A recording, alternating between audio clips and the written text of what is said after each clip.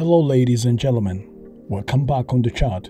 Today we are going to talk about one of the favorite meals of many people around the world. What do you know about fish? Because today we are going to talk about fish. And the very first question, as always, is what is fish? Fish biologically are aquatic, craniate, gill-bearing animals that lack limbs with digits. Included in this definition are the living hagfish, lampreys, and cartilaginous and bony fish, as well as various extinct related groups. Around 99% of living fish species are ray-finned fish, belonging to the class of Actinopterygii, with over 95% belonging to the teleost subgrouping. The earliest organisms that can be classified as fish were soft-bodied chordates that first appeared during the Cambrian period. Although they lacked a true spine, they possessed notochords, which allowed them to be more agile than their invertebrate counterparts. Fish would continue to evolve through the Paleozoic era, diversifying into a wide variety of forms. Many fish of the Paleozoic developed external armor that protected them from the predators. The first fish with jaws appeared in the Silurian period, after which many, such as sharks, became formidable marine predators rather than just the prey of arthropods. Fish are abundant in most bodies of water.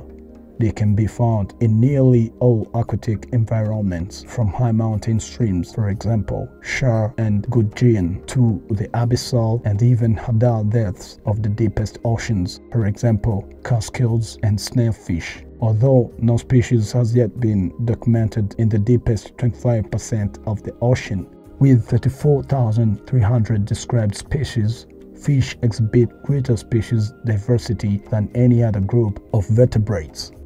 Fish are an important resource of humans worldwide, especially as food. Commercial and subsistence fishers hunt fish in wild fisheries or farm them in ponds or in cages in the ocean or in aquaculture. They are also caught by recreational fishers, kept as pets, raised by fish keepers, and exhibited in public aquaria. Fish have had a role in culture through the ages, serving as deities, religious symbols, and as the subjects of art, books, and movies. Most fish exchange gases using gills on either side of the pharynx. Gills consist of thread-like structures called filaments. Each filament contains a capillary network that provides a large surface area for exchanging oxygen and carbon dioxide. Fish exchange gases by pulling oxygen-rich water through their mouths and pumping it over their gills. In some fish, capillary blood flows in the opposite direction to the water, causing countercurrent exchange. The gills push the oxygen-poor water out through openings in the sides of the pharynx. Some fish, like sharks and lampreys, possess multiple gill openings.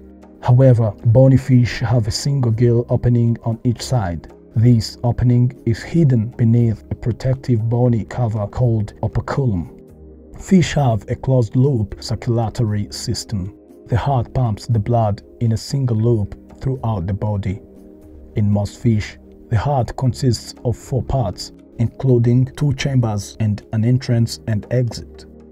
Jaws allow fish to eat a wide variety of food, including plants and other organisms. Fish ingest food through the mouth and break it down in the esophagus. Most fish possess highly developed sense organs. Nearly all daylight fish have color vision that is at least as good as humans. Most fish possess highly developed sense organs.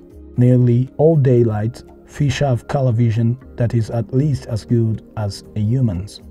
Vision is an important sensory system for most species of fish. Fish eyes are similar to those of terrestrial vertebrates like birds and mammals, but have a more spherical lens.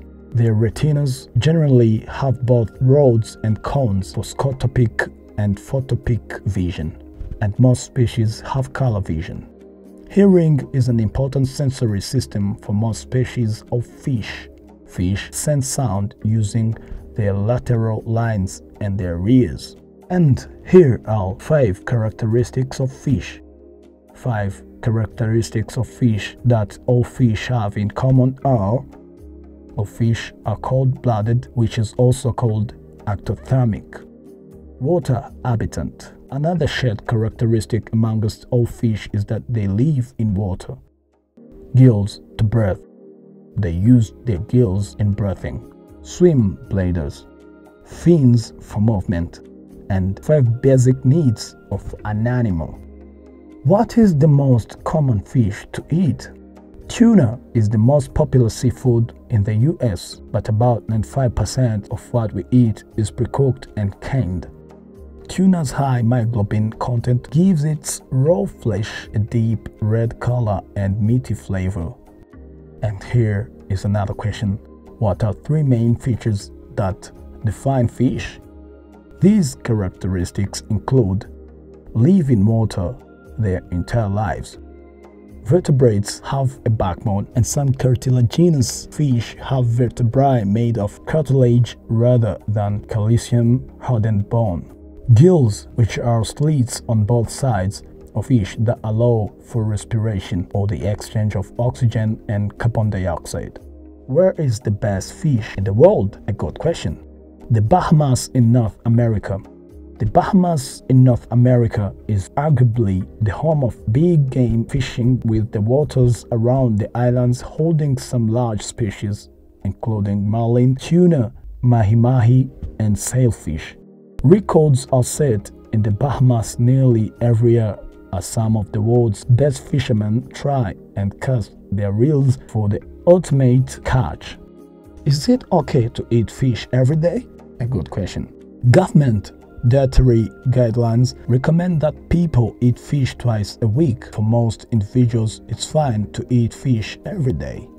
Why is eating fish bad? While eating fish has nutritional benefits, it also has potential risks. Fish can take in harmful chemicals from the water and the food they eat.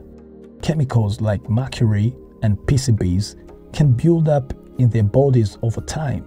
High levels of mercury and PCBs can harm the brain and nervous system.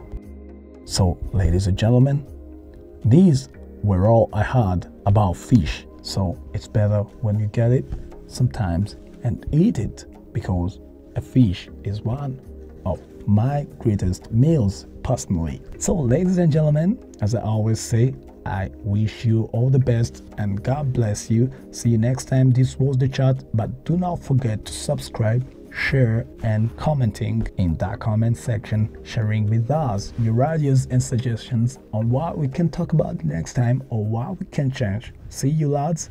See you.